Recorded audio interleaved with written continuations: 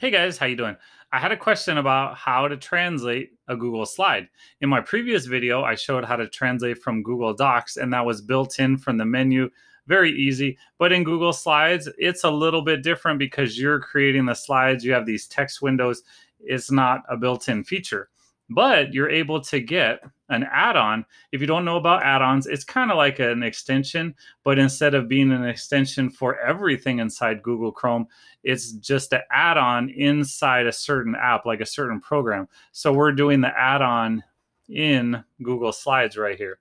So you can simply get the add-on Slides Translator. You could just install it and see it shows you kind of like that Slides logo right there. So it's a Slides add-on. So it's not going to work inside any other Google product or anything else.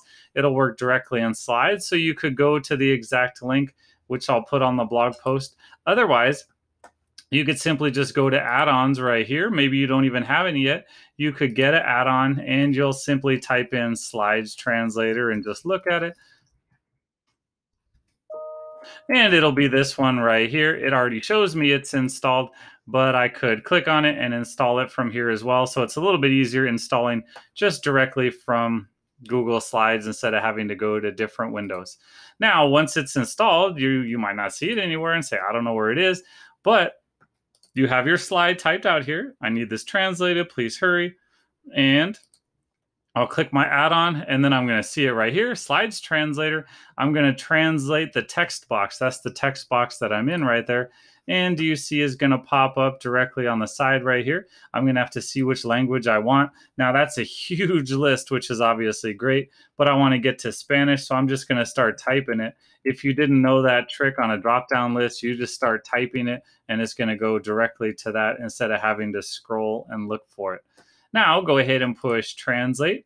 And you see it's going to translate it directly on the side. So this would be great for students. If you gave them a presentation, some Google slide to work on in class, they could translate on the side and say, oh yeah, I know what that means. And then they could work on it. If you're creating something, you could copy. And then if you needed to add it to the slide or a student did, then you could always paste it on the other side if you're creating a presentation. So you could be, making English, Spanish slides, however you need it to work. But again, you could have this on your side. The student could have it on their side. You would have to give them the same steps about putting in the add-on, and now they'll be able to see. All right, guys, see you later. Have a good night.